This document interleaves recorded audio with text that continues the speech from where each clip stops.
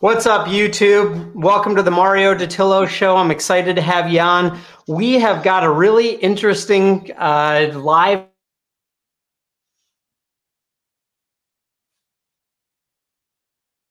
and so I'm really pumped about it. A lot of times on our channel, what we talk about is mobile home park investing, right? And larger commercial real estate investments, things like that. And what I've heard a lot of people doing is they're coming to us and saying, how do I get into real estate? Like, what's that starting point of getting into real estate? Not ready to do the larger deals.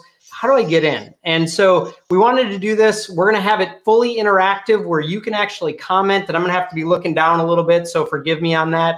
But I want to make sure that you can comment. We're going to do our best to respond and make this kind of an open discussion. Now, what I'm excited about is I've got Jeff Tumbarello on today.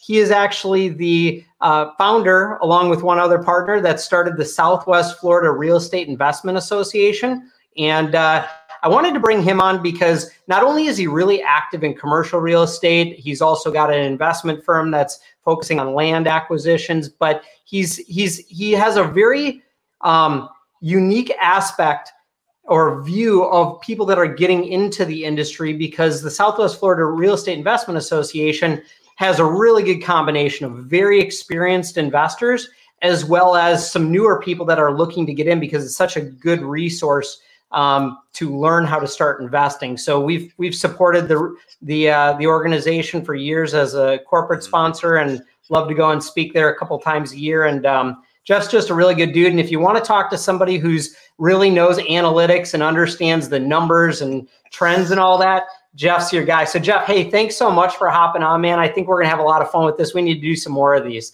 but thanks for hopping on. Yeah, I appreciate being here. So Jeff has actually had me on his RIA cast, the Southwest Florida RIA cast. So it's kind of, we're switching this up, and I'm hosting him today. So kind of fun. So let's get into this a little bit. We've got people who are looking to get into real estate investing. They maybe have a full-time job. They maybe have you know, some funds that they want to invest, or maybe they are a little bit tight on capital and they don't have the funds at the moment, but they're maybe going to need to raise some money. So I think what I'm getting at is we got people coming in from all different aspects of life, and different career backgrounds and things like that. What, Jeff, you know, from your experience of people coming in to the Southwest Florida RIA and kind of saying, hey, I just want to get started, what's kind of that simple, you know, one tip that you throw out there, like, hey, if you want to really get into this and do it right, what's that first bit of advice that you'd give somebody? It can't really be one question. I mean, the first question and only anything, one. Yeah, define what you're there to do. So many people come into the space and a lot of people want to better themselves, and that's awesome. There's I talk to a lot that don't have their spending and their lifestyle in control, and they somehow think going to real estate investing is what's going to fix that. You know, if I just had more money, well, it doesn't matter how much money you have. If you can't handle money, well, we all know that person. If they make $1 million, they spend $1,001,001. So, but you really have to define what you're there to do. Or, you know, well, everybody has all these great ideas, and then particularly they get into lead funnels and get pitched a lot of stuff. Particularly pitched a lot of stuff by people that don't actually do it. They're just, you know, selling information products. But really sit down and decide, what am I here to do? You know, what is the end goal for this? Where do I want to be? You know, and make it complicated. All these, I need X number of doors, and, you know, make it simple. Like, I was talking to somebody the other day, and he asked me what true wealth would be, and I'm like, $20 million that yields 7% a year. You know, that's true wealth. That's, you know, free and clear, no debt. You know, that would be very, very hard to spend all that money. I mean, you could try, but at some point you're going to reach a point where it's going to be rough to even spend that type of yield. Not that 7%, that's pretty hard to grab in today's world, unlevered. It is. It is. So, yeah, I mean, I think you've said that before. It's not the first time I've heard that. You know, you ask that, you always say, know what you're there to do, right? I kind of look at it like this. If someone's trying to get into real estate investing, they should first step back and ask themselves, where do I think the economy is going? Where do I think general economy, real estate, everything is going? And then position yourself accordingly. A lot of times people say, well, I want to get into this or I want to get into that.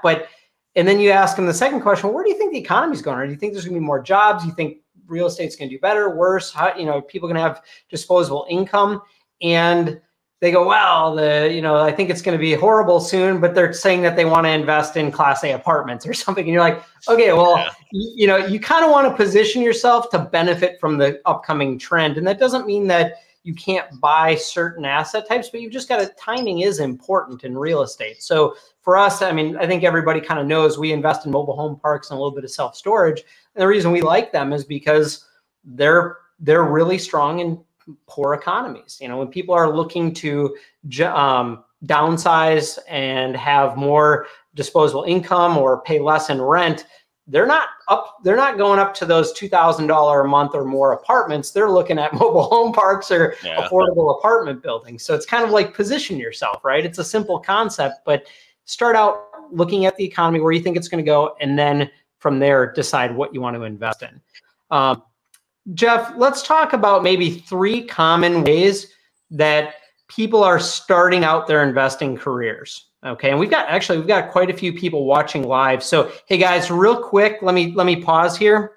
And I'm sorry, I keep looking down at my screen, but if you are watching and you're looking to get into real estate investing, maybe drop a question or maybe let us know where you're currently investing if you're newer or getting started.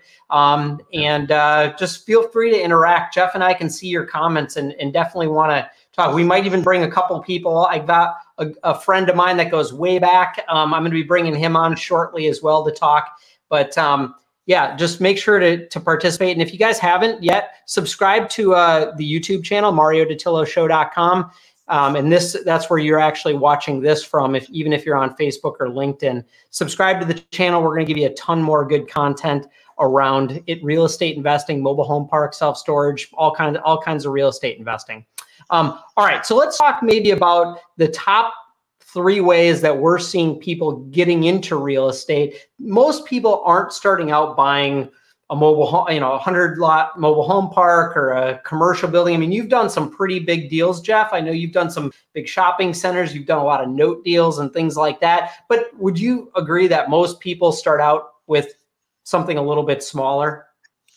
They either tend to buy a single family as a rental, or they jump into the wholesaling space. Really, the wholesaling space is where most jump into, and few have traction. Most actually don't.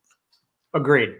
Yeah, totally agree. And I would say I would agree. The 3 ways that I see people getting in is the 2 that you said. So they're either wholesaling, and the reason that people like wholesaling is because it's minimal capital up front. People look at that and they say, hey, I can get into investing in real estate without having 20% down on a $200,000 house or $150,000 house.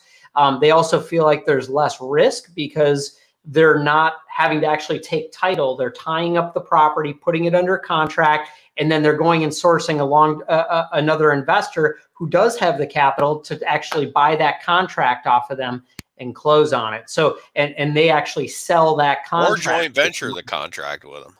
Totally. I'm seeing a lot of that right now. People who are wholesaling before are now coming in saying, hey, why don't we do this deal together? And that's smart. I mean, we're doing 2 deals right now where one of them we're buying a contract. The other one we're joint venturing with the person who has it under contract. So it's a great point. Yeah, it's a good point. Not only with that, the best way to learn about real estate is to actually do real estate. There are people that have spent $100,000 in seminars and have never done a deal in their life, or done 1 deal.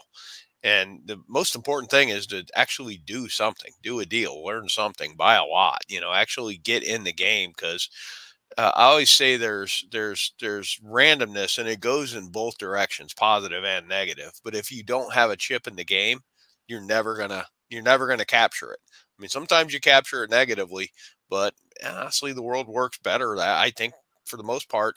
I can tell you, we set up a land wholesaling business in the beginning of the pandemic. And other than some of the role players in it, it was brilliant. You know, it was absolutely brilliant. We crushed it.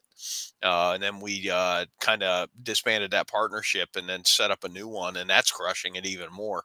If you're not in the game, you're never going to learn. And more importantly, you know, if you didn't own Tesla stock in 2015, you know, and took a shot at it, you're probably not, your net worth's not as good as it could have been.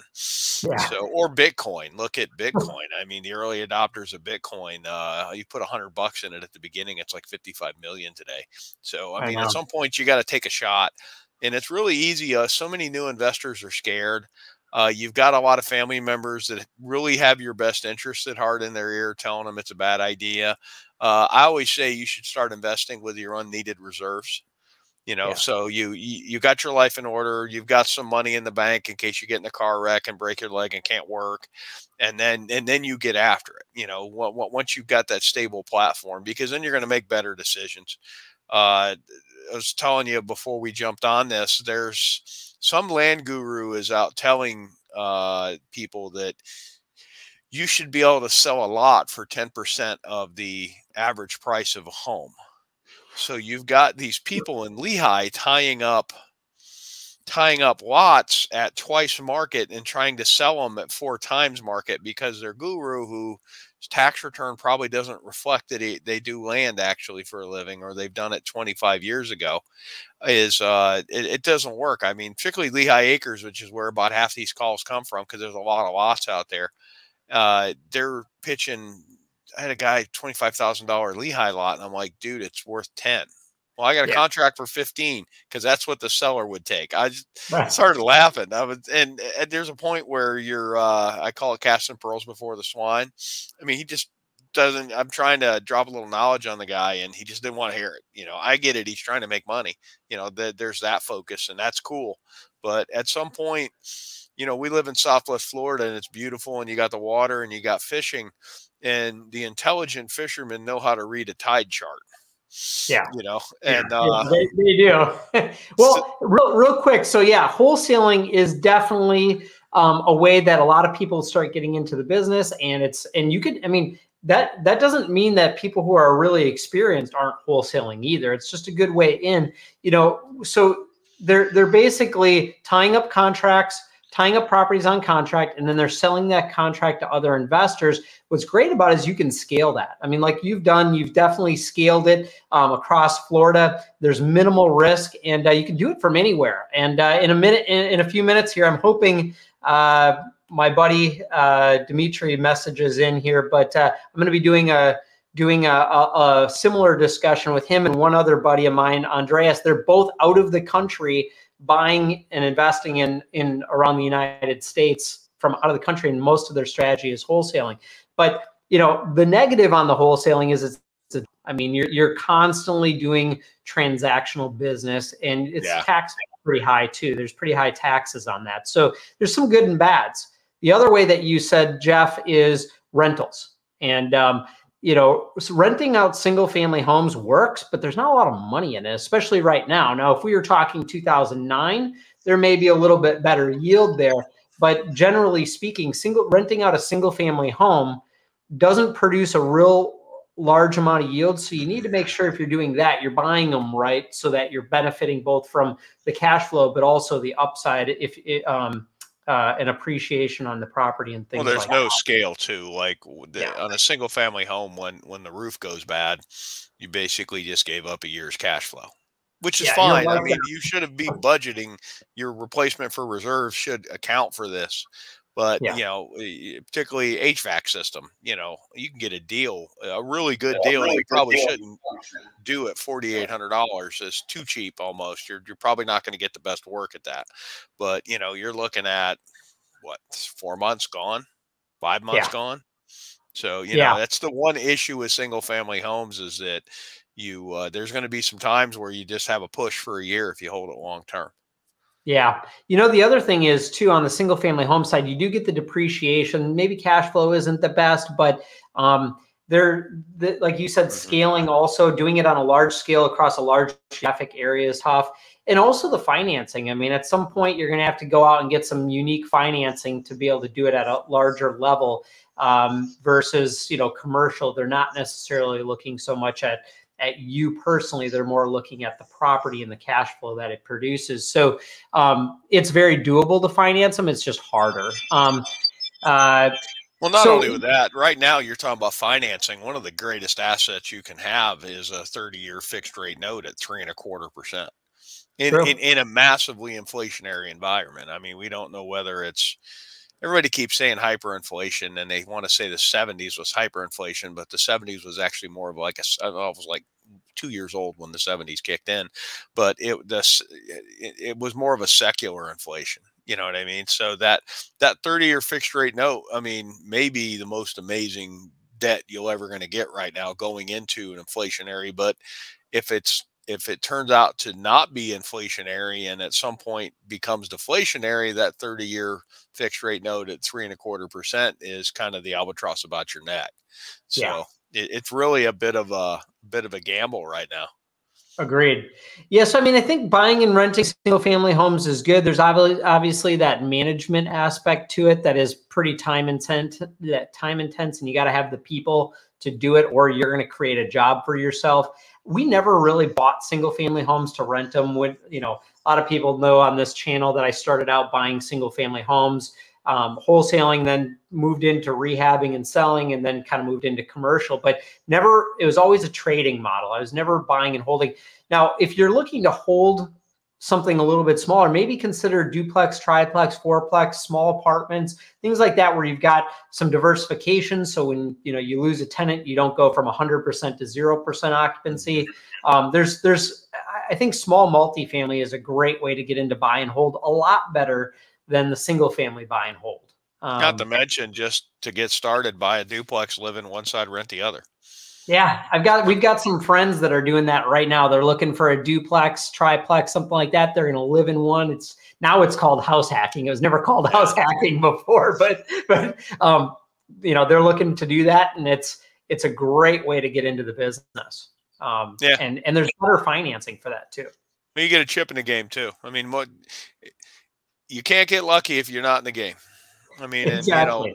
100%. I can't say enough to. There's people that come to the RIA meeting that are they're huge fans of investing, but they don't actually, they don't pull the trigger. I don't care if you buy a garbage lot somewhere, do something. You're never gonna. And at some point, business begets business, and next thing you know, this leads to that, and you figure this out, and you're into something huge. So you learn best by doing. I mean, you can't textbook learn this stuff. You can to an extent to get you comfortable, but you're going to have to bump your head and actually do it. The one other way that we haven't talked about is that rehabbing and selling or flipping of single family homes. And what's good about that is that you buy the home, you fix it up, and then you turn around and sell. That's what everybody sees on TV, right?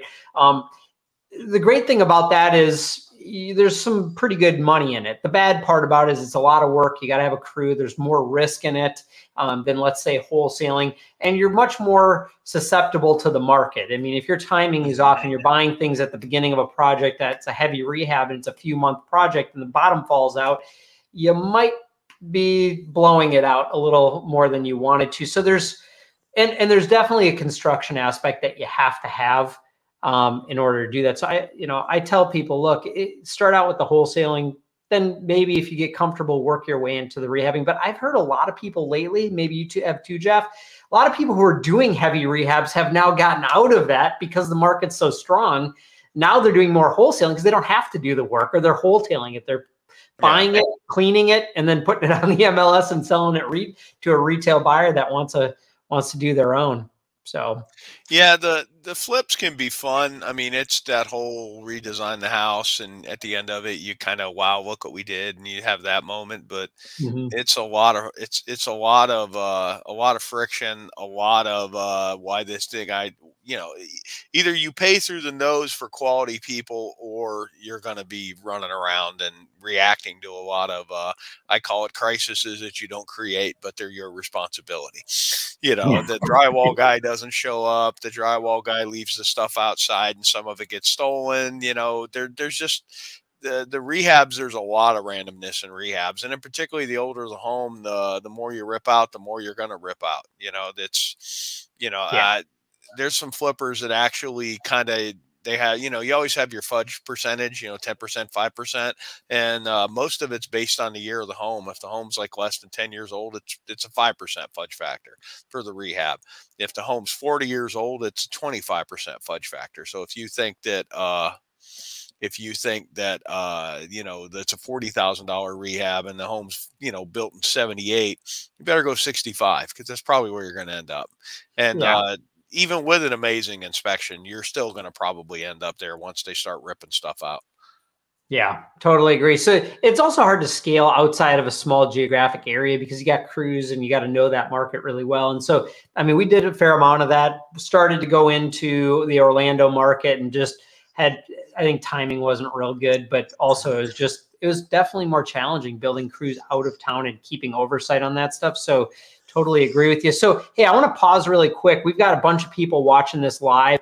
And if you want to participate, jump over to the YouTube channel. I put a link in the comments on Facebook and LinkedIn. So if you want to get interactive with us, click that link, jump over to the YouTube video, and then in the comments, you can comment. I've got a couple of comments here, actually, that we want to respond to and make this an interactive discussion. Also, if you haven't already, make sure that you're subscribed to the Mario Dattilo Show. We're going to keep bringing more and more good content here. I'm going to throw this up on the screen. Make sure that you subscribe. I do a lot of mobile home park, a little bit of self-storage discussion, a lot of commercial real estate discussion, but we're going to keep doing more of this as well for people who are looking to get into the business. So make sure you subscribe. It's right on the screen, and drop some comments. Let's pause here. We talked about kind of the three main ways that people get started in real estate investing, or typically get into it. Let's look at some comments here and communicate. And then I want to bring on a buddy of mine who's recently got started just in 2021, and he's got kind of a cool, quick story just on how he got into it. So looks like Steve said, what's up, Steve? So Steve is actually a part of our MHP tribe. He operates mobile home communities with a good sized group around the country. He just escaped to Miami, so he's in paradise now from up north. And he said, we have parks in Illinois, Indiana, and Michigan, and small one in Georgia. So he's growing, and Steve's a really good guy and definitely an ops person. So he's a good guy. So thanks for getting on, Steve. Dimitri said Lehigh lots were perfect to wholesale this year. Dimitri's done a lot of lots and a lot of wholesaling. He's a good friend of mine. I'm going to, Dimitri, I sent you a link, I believe, so you can hop on here real quick too for a minute. If you can find that, hop on. But also Jim, Jim is actually the cool part about this. Jim is actually an acquisition manager for us for the Midwest. And he joined our team recently, and he said Zillow's closing their iBuyer program, which was buy, fix, and sell. Also, they're likely to lose $300 million to $500 million. This should give caution for all to do their own research diligently on the single family home flipping. So great point. Hey, Jim, thanks for hopping on, and we're excited to have you on the team. Jim has got a ton of experience in commercial real estate. And if you guys have a mobile home park or self-storage facility in the Midwest, make sure you get on our website, the REA group, and connect with Jim. And we'd love to partner with you or buy your contracts, whatever. So let's see here. Let's go back to our discussion here, and let's talk about, number one, subscribing to the channel. I know I'm pushing that hard. We're selling nothing. So Jeff and I got nothing to sell except for just subscribers, which is completely free. So I just want to keep you tuned into what we're doing. Let's talk a little bit about how we both got started. And maybe before that, I'm kind of hopping around. Let's bring on Elsie because I got him hanging out in the wings here. Let me bring him on. LZ, what's up, dude? Hey Mario, how you doing? Good, good. Hey, do me a favor, turn down your volume just a little bit. Is that better?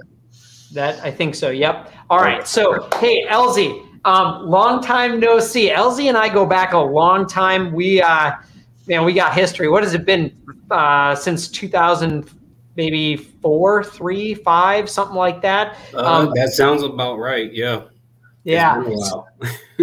in a previous life, in a previous business. And it's kind of cool because watching LZ on social media, he started posting some of the deals that he's doing. He's recently gotten into real estate investing. And LZ, you've got maybe a minute here or two. Can you just quickly tell us when you got started, what strategy you've been doing to get into real estate, and maybe one quick tip that kind of got you over the edge to get your first deal going? Yeah, sure.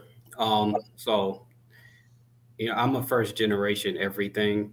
So college, first generation college graduate, first generation corporate professional, and now first generation real estate investor. So I kind of had to navigate uncharted territory, if you will. Yeah, didn't have family to help you. Exactly. And I didn't start off with a ton of cash or anything like that. So one day I sat down and I started thinking, how can I break into this industry? Because I've been interested in real estate since I was a teenager. And I found a gateway into real estate via house hacking before the term was even coined. Yeah. So I purchased a single family as my first investment to live in. And I was very intentional about what type of single family. It had to have at least 3 bedrooms. It had to have, 1 to 2 bathrooms. I ended up finding a 4-bedroom, 2-bath. I bought that on FHA. I had to come up with eight grand that I saved up myself from working ridiculous hours. I ended up living there by myself for about a year or so. And then I moved in some buddies and they started paying me a few $100 a month. So I was living for very little and saving the difference. I made modest improvements like painting, doing some flooring, stuff like that. Got to the point where that house actually appreciated and I pulled out $20,000. So I paid myself back what I put into the down payment, what I put into the minor repairs, and I took some of the rest of the proceeds and this was on a cash out refi, mind you, to get out of FHA and into conventional. I took the proceeds, I rolled that into a triplex that I did my second house hack on. It was 3 bedrooms up top, 2 3-bedroom units up top, a 2-bedroom below. I moved into the smaller unit, collected the rent from the other 2 units, and that more than covered my mortgage, taxes, insurance, everything. So nice. Saved more money, which I like how it was mentioned earlier before that you got to handle money well if you're going to get into this game. Otherwise, you're going to find yourself in hot water. You'd be better off not investing at all if you're no good with money, in my opinion. Agreed. Took the savings from that, and I actually bought a duplex on contract for deed that I found through a wholesaler, which I still hold right now. I feel like I got a steal of a deal with that. I know for a fact it was worth $50,000 more than what I paid for it out the gate, conservatively.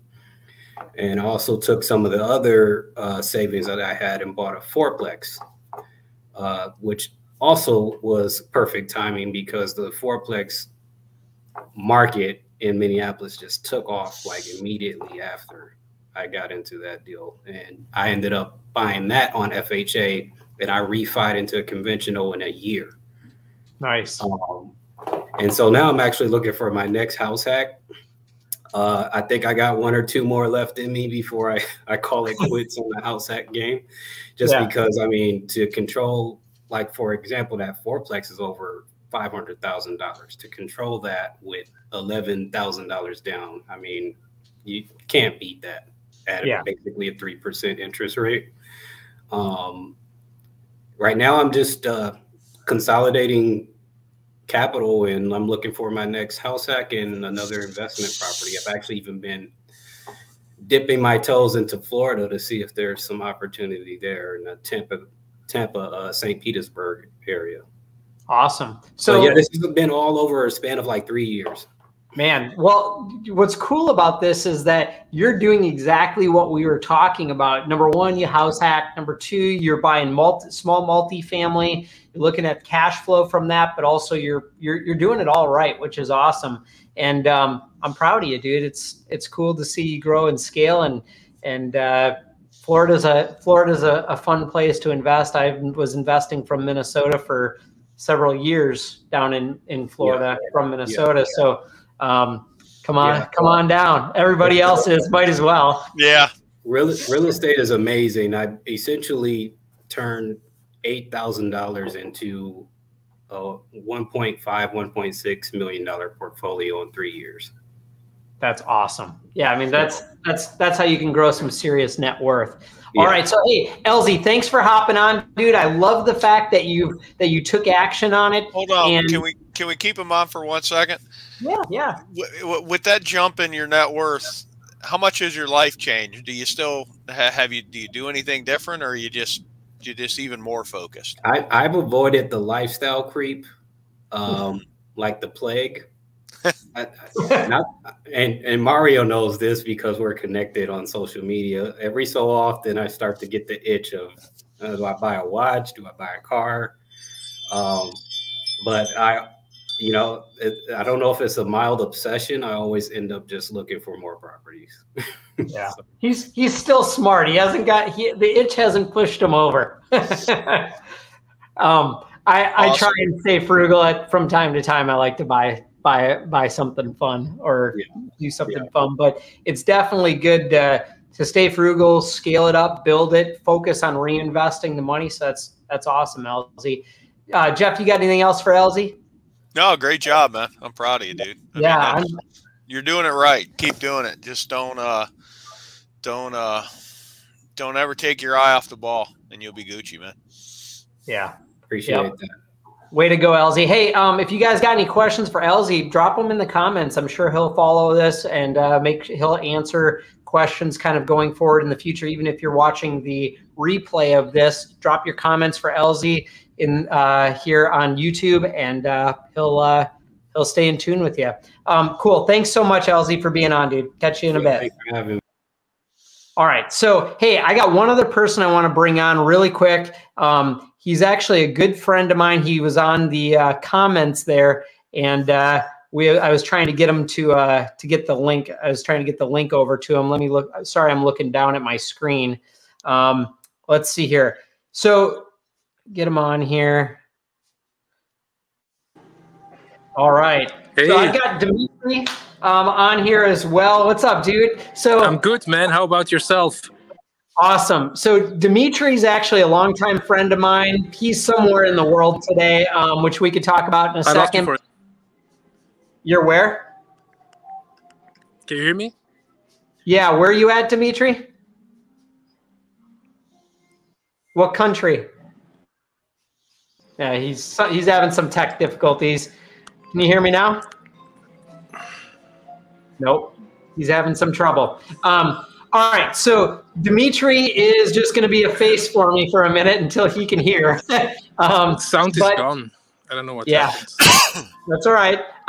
So basically, Dimitri is going to be on with Andreas, another buddy of mine, and they are going to be talking about how they're investing in the United States from outside the country. And that's going to be probably in a couple of weeks. We're going to do kind of a similar discussion here. Just goes to show that people can really build a business and invest in the United States from outside the country. So if you're in the US and struggling, what the heck? Let's get to work. These guys are doing it from outside the country. So I'm super pumped about that. Here he is back again. We'll try it one more time. Okay, man. Right, I think we're good now. Okay, cool. Dimitri, where are you at in the world today? Right now, I'm in Istanbul, actually, in Turkey. So, awesome. And Dimitri lives in Belgium, but you know what's kind of cool is Dimitri's wife has a YouTube channel, and so Dimitri's actually a guest on that show a lot. He plays the husband. And, an unwanted guest. yeah. He's the husband on the show. But what's cool about it is, you know, it's kind of like the lifestyles of the rich and famous. He's always in a different country. They live a pretty awesome lifestyle, and they've done really well for themselves. And a lot of that is from real estate. I'm going to mute you here for a second, Dimitri. So yeah, he's going to be talking about investing from outside the United States into the U.S. coming up here pretty quick. So watch for that invite. Hey, Dimitri, I know you've been in the game for a while, and you got some background noise, so I want to keep this short. One tip for somebody looking to get into real estate investing, they want to do their first deal. What's that one quick tip for them? Well, I think the most important thing is if you make an offer and you have two numbers in mind, always pick the lowest number, because the last thing you want to do is tie up a property at a price that is too high. And I think the number one reason why a lot of people don't succeed in wholesaling is because they're just scared of making offers at prices that are wholesale, that are not retail. And they don't really believe, I think, in their own services, which is, if you're really good at wholesaling, in the sense that, you know your business, you do provide a service. Because I tell people, like, you sign today, in 20 days, it used to be 15, but now in 20 days, like, we'll be closed. Like, you'll have your money. And so you do provide a service. You're kind of like a pawn shop for real estate. That's the way I look at it. So I make like 150 to 200 offers a week right now. And I have my niche in marketing, which I can't go too much into right now because it's working for now. But in a year or two, it will be different again.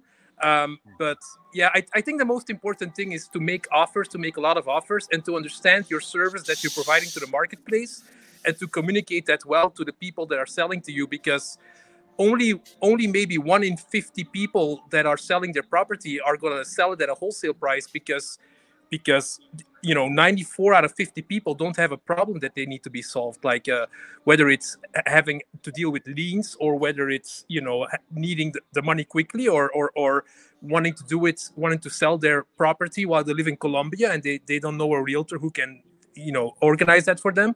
So you're solving a problem, and you're basically a pawn shop for real estate, and you have to be able to deal with the rejection and make a lot of offers. I think that's the most important thing. So love it, dude. Thanks for hopping on. I'm gonna pull you off now, and Jeff, we're gonna finish up here. But hey, make sure that you are plugged into the discussion that we're gonna be doing here soon. It's gonna be on MarioDattiloShow.com. You can watch out for that. Thanks again, Dimitri. Catch you later. I muted him because his sound was loud. All right. So, hey, let's keep going here. A few more minutes. We've got, let's talk about how, Jeff, you and I got into the business briefly. 2 minutes. What do you got? Tell us the quick story on how you got on that first deal that you did. I was doing mortgages for Peter Collar, and a lot sort of envious of his side of the HUD versus my little mortgage broker fee, which he beat up pretty well. And basically, I think Peter tied up the whole HUD list to prevent a Miami investor from coming here. And I bought 5 houses with hard money in one day. And we just started rehab and had no idea what we were doing. I mean, no idea what we were doing. 5 in one day? Yeah. On one blanket hard money loan, and just took the one with the least amount of work and did it first so we could get some money moving. And irony is we ended up selling that house to the AC guy who came out to service the AC.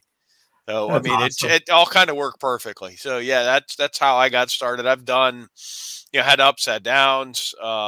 We've done kind of everything from notes, distress notes, all kinds of different, did some commercial stuff, Quite a bit of commercial, yeah. Yeah, it was part of a fund that we were buying bad debt back in the day, and until all the dumb money came into space, and that was such an education for me. The joke is what I learned is, for me personally, I would never own an office building, maybe to have my business in, but that's it. You know, compared to say industrial, self-storage, or anything else that actually yields well. Particularly with office being, you know, every time you get a new office tenant, they want the coffee maker on that side now. We want the copy machine back there now. And, you know, and then that's a negotiation for the TI and all that. So it was definitely for me, it put me in a bigger world and private equity type world. And it was really an education as far as asset types. I mean, we bought a lot of office. We did okay on it, but we did a lot better on the industrial. And we really crushed the land. Of everything we did, land was the absolute ugliest thing in the room at the time. And that's where we actually made the best yields. That's awesome. Yeah, I mean, it's funny because I was talking to somebody about it recently. When you're investing in a market that's pretty rough, like call it 09, buying those single family homes at 35 a square foot or something, 30 bucks a square foot, 35 bucks a square foot, was pretty scary. I mean, even then, now we look back and we're like, how could it possibly go lower? But when you're in it, it's, you know, you got to build up some guts to be investing when everybody's scared, but that's where the real money's made. And so, you know, you just got to, I won't use the phrase, but you just got to toughen up and make smart decisions and have the guts to do it. And you can really kill it. It's really hurting. I mean, we say this at the RIA meeting all the time. In 2006, everybody waited in line for a $330,000 property that rented for $1,600 a month. That's not an investment. That's an act of lunacy. And then on top of that, they had debt on it. So, you know, it was at best, it was a $500 a month negative cash flow. Then they would 3 years later would not buy the same house for 65 grand that rented for $850 a month. Yeah, it's and that's human beings as a whole, you know. It was just fun to watch. And I can remember sitting with a spreadsheet going, these are great investments. You're 10% a year cash on cash unlevered. And even if it goes down, what do you care? At some point, you know, you're never going to time a market perfectly. You can generally time a bottom third and a top third of a market. You know, that's not that hard to do. But, you know, and that's with metrics. So, you know, and I got pretty good math. And right now in this market, I'm clueless. I don't really know what it's doing, but so important to, if you're in a room full of people going the same way, panic. Like anytime I'm in a crowd and the crowd agrees with me, I feel like I'm in the wrong crowd. And that's just a contrarian in me. And if you're an investor, you're a contrarian. You know, nobody goes out and says, hey, that's the home I want to buy that's got, like, you know, the windows beaten out and holes in the roof. To where as an investor, I smell money when I see that. Same thing with you. You find a mobile home park where they own all the mobile homes and the infrastructure's messed up, and, you know, they've got way too many amenities, and, you know, every red flag you could have for a mobile home park, that's money if you fix it. Absolutely. You know, I think too, people go into it with the idea that, you know, they're going to find that deal immediately. And a lot of times, I mean, the people that I see really that have built up a good portfolio, a lot of them took a while to get their first deal, you know, and even went under contract on a few things and ended up canceling. And so it's really a lot of patience. And once you get over that first hump, that first deal, that first hump, it's like things really start to come together. Let me tell you a little bit about how I got started. I had a mortgage company with a partner up in Minnesota. From there, we decided we were going to start a real estate company. This is way back. And we were doing good. And actually, let me take that back. Let me back up. I'm wrong about that. My first real estate investment was before I had the mortgage and real estate company, now that I think about it. So what I'm going to do is I'm going to pull this out. This is kind of funny. I'm going to go on memory lane. I was digging through a box the other day because I was reorganizing my office. My wife was like, hey, we got to get this straightened up. So I was going through a box and I found this, a copy of the first check from the first deal that I ever bought. And it goes back, it's way back at January 31st of 2006. And I got like 8 years old then, I think. Somewhere around there. I was an early learn, right? But yeah. I had a marketing business. That's actually how I know Elsie, and decided that I wanted to start buying real estate. My partner at the time, Paul, he gave me a couple books. He's like, hey, study up. He had been doing some real estate investing. So I started reading a ton of books, and I call it, I got my Barnes & Noble degree, and I literally just sat in Barnes & Noble. I didn't even buy half the books. I just grab a stack of books and I just start reading them, grab a cup of coffee and would just start reading them, and just absorbed as much as I could. And that first deal that I did was just a single family home, never actually saw it. I want to say that they posted it in an online newspaper. You know how a newspaper has online. I think I found it there, reached out to them, and it was a home that that they were in a divorce situation, tied it up, and sold the contract to somebody else. Again, never met him before, and made myself $3,579. That was like the biggest deal, to do one deal, to do that first deal at, $3,800. That was the best $3,800 I ever made, because, all that studying up and then going and actually taking action and getting a check. I was like, oh man, this actually works. I can do this. The second deal, I found I had 2 checks in the same box. It's pretty awesome. The second deal I did was, I'm going to cover over who this was from, but because you might know, some people might know them. But this deal was bigger. This was a luxury home, $33,000 on my second deal, similar, tied it up and wholesaled the contract out. And that was on a luxury home. A builder was building it for somebody. They ran out of money or whatever, and he just had to sell. And so tied it up, actually kind of co-wholesaled that with another person, and made 33 grand on my second deal. So I was sold after that. But wow. Yeah, it was like a flashback, because I hadn't thought about those deals in, I don't know, so many years. That was a long time ago. And so it was kind of cool to pull that out of a box. And it's always good to go back and reconnect with that type of transactions, just to first of all, it's cool. And then secondly, I'm big on after action. Every time I pivot out of something, every time I do something, I spend as much time dissecting it. How could we have done it better? How could we have improved it? How could we have done anything? And it's really good to go back and look at your old deals. I mean, it's so important, because you're gonna, as you gain more knowledge, you're gonna see stuff that you did not see at the time. So it's so important to after action your deals, to really take that, and not like immediately, particularly while the I got a check feeling, because my joke in real estate, all the pain goes away when you get a check. Sure. So because you have some deals that are everything you went through to get the deal done. Yeah, there's some deals you're just pushing a rock up a hill with a wet noodle, but when you get the check, everything feels great. So, wait a few months, pull out and really look at it. And usually you'll realize, I should have did this, I should have that. All my problems would have went away. So, and then make sure you remember that, because I always use sports analogies. It's your side adjustments for football. Safety goes this way, we go this way. When this happens in a rehab, we're probably better off doing this than that, particularly just, once you start replacing a little bit of sub-4, just rip the whole sub-4 out and get it over with, because the inspector's going to find what you didn't fix. I promise you. Love it. Some good nuggets.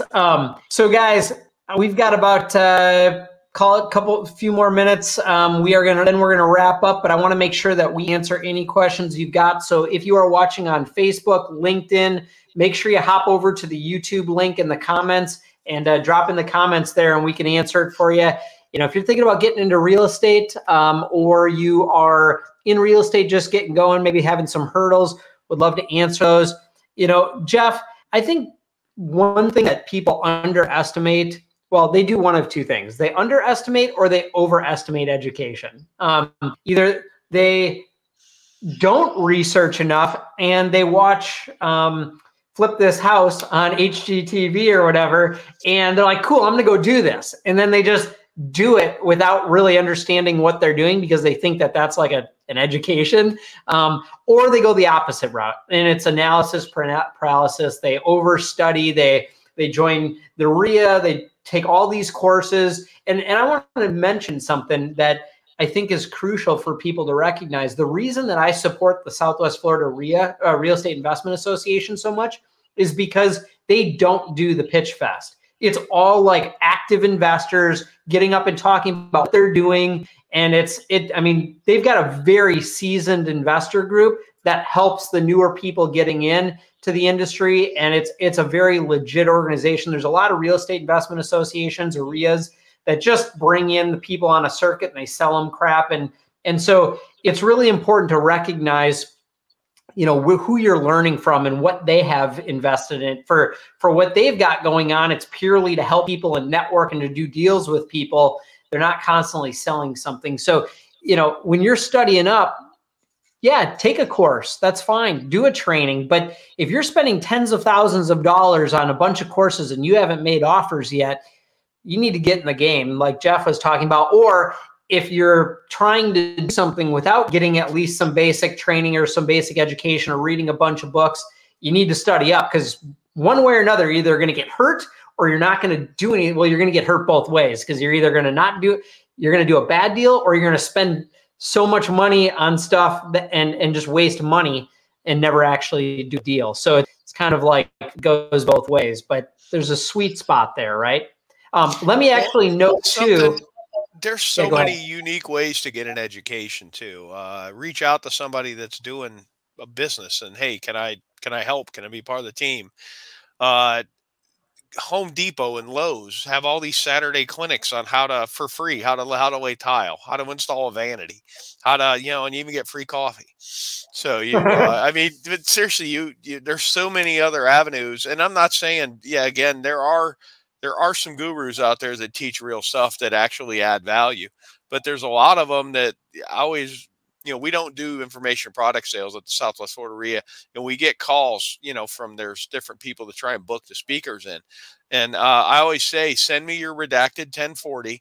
And if your 1040s reflect your sales pitch, then let's talk, let's do it. Nobody's ever taken me up on that, you know, and that's, you get so many of them. And where we pivoted away from it was, believe it or not, late 06. And I'm sitting with a books and tape speaker after the seminar, having a drink with him. And I realized this guy doesn't actually do real estate for a living. You know, it really was like, wow. And it would, you know, it's not a good feeling. I mean, and everybody's entitled to a living, but there's so many ways to get an education. And I will also tell you, most of what you see on YouTube is just a lead funnel. Totally. So, I mean, like, you're like me, I'll give out education. I want to do deals. Yeah. I've done a lot of deals with people in the RIA. I mean, I had one of the RIA members brought me a package of 48 lots and we moved it this year. So I had another one that was buying a fourplex and it had a golf access lot next to it. And we ended up buying it off him for 110, and we kind of made a little money on it. So, and it helped him get the transaction done as well. So, you know, it's definitely, and you also, I can't tell you enough, the biggest thing for you is your circle. You know, they always say that 5 people you spend your time with, and that doesn't mean disown your mom or your cousins or anything like that. But your circle is so important. Like when a buddy of mine was in the office when the call came in with that golf access lot, and we partnered up on it. And he was like, oh my God. Oh my, and because I kind of didn't see it at the time. I really didn't see the deal. I hadn't done the due diligence, but he's seen it 100%. And he was actually 100% right as to what somebody just walked in my office, as to what it really was. So, you know, your circle, you want to be around people that are crushing it. You also want to be around people that are realistic. You know, there's so many of these $5,000 weekends that people attend that are really just motivational, which I guess if you need that, you need that. But, you know, there's a lot of ways to make money in this game, and most of it's pretty sensible. We have a guy in the RIA. I'm just going to say his first name is Rick. I'm sure you know I'm talking about. He owns properties in 3 states, about probably 250 doors. He bought a Carlton Sheets course in the 80s. But he just really just and all he does is live and breathe and eat real estate. I mean, he's at the point where he's the person they put on the wall as the goal, you know, passive income, hire a property manager, get on a yacht and never come back. And the irony for him is the action is the motivation. He lives for the action. Oh, I mean, he's looking at other markets because he hasn't bought anything in a while. And I think it just makes him sad. You know, no deals. He's a deal junkie. Yeah. No, I get it. I totally get it. We do probably 15 to 50 lots a month. And while we do make a little bit of money doing it, it's really the action. Every time that signed contract comes in, I get fired up. You know, hey, we did it. We actually, you know, we executed. So, yeah. And if you have that mentality, that you're going to make money. In real estate, I think it'd be really boring if you always scored. I mean, like that. I think it would be, the roller coaster ride of this business is what makes it so exciting. You get the ups and the downs. One day you're like, score. The next day, like, oh crap, why am I doing this? And that's just being real, you know. Most of the people watching this are probably going to jump into wholesaling. And like, I'm on everybody else's list in town somehow, some way. There's one tip for you. You have burner emails. Always put your burner emails in your own databases so you can see if you got hacked, and also get in on everybody else's list as much as you can. And everybody else, most of my competition, they have 30 or 40 lots on a spreadsheet they're sending out. They're all significantly overpriced. We don't have anything. I mean, I don't even do that. We generally, as soon as we get it in, I either know exactly where it's going to, or it's a good deal. We close on it and we retail it. And so we don't really do that. But you've got these companies that are spreadsheets 30, 40, 50 lots deep, and they're all significantly overpriced. And all you're doing is you're wasting your time, which is a cardinal sin. And even worse, you're wasting someone else's time, because so many of them know they can't do it. They can't sell it, but they just do it anyways. So it's most mission critical thing is, you know, you make your money when you buy, especially if you're flipping, no matter what. You like, and Kevin Dong, everybody locally knows Kevin. He's an agent at my brokerage, Steel Bridge. He's a member of the RIA. He does a lot of flips, and, you know, we'll talk, and it's kind of a bitter thing. He does these flips and he makes a bunch of money, but if there's enough equity to flip it and make a bunch of money, that would have been an amazing long-term hold. So, you know, totally agree. All right. So, hey guys, what I want to do is I want to push you, number one, to the MarioDattiloShow.com. That is the YouTube channel. Make sure that you subscribe. And if you can, connect with Jeff, connect with me on other social media platforms, Facebook, LinkedIn, TikTok, whatever. Connect with us and let's start the discussion. Let's do some deals together. If you're getting into real estate and you're looking to learn, we'd love to push you in the right direction. If you're already in the mobile home park investment world and you're looking to maybe scale it, connect with me. I'd love to help you. Jeff mentioned something that was important, is that he's partnered with people and they're learning from it, right? So you can, you know, lean on other people that are doing this and all team up with them, partner with them. You might even make a little bit less money on that first couple deals, but you're going to learn a ton working with people who know what they're doing. And I think both of us would love to work with you on our respective in our respective property types. So thanks for hopping on. Make sure to subscribe. Drop some comments. We're going to follow up on this too, because although this was live, there's going to be a lot of people that watch this after the fact. And if you have questions about getting started in real estate, drop them in the comments. Jeff, myself, LZ, Dimitri might even follow up and check up on them as well. We'll make sure that these questions get answered. We just want to be a resource for you. So stay tuned. We're going to do some more live episodes like this on the YouTube channel, and keep helping you grow your real estate investment business. Thanks again, Jeff, for being on. Thanks, LZ. Thanks, Dimitri. Thanks all the people that have commented, and see you guys soon. Take care. Awesome.